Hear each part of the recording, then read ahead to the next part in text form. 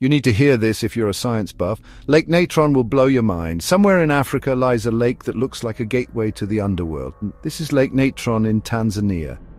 At first glance it seems calm, almost beautiful, with red, bloody hues. But what's hidden beneath its surface is truly disturbing. Its water is highly alkaline, with a pH up to 10.5, similar to bleach.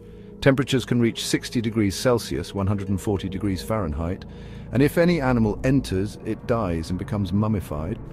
Their bodies are literally preserved, frozen in time. Some even look like statues pulled straight out of nightmares. Scientists have found birds and bats completely covered in hardened minerals, like cursed figures trapped in their final moment, and yet thousands of flamingos choose to nest here. Why? Because no predator dares to follow them into this hellish sanctuary. Nature created death to protect life. Creeped out yet? Hit follow for more of Earth's darkest and wildest secrets.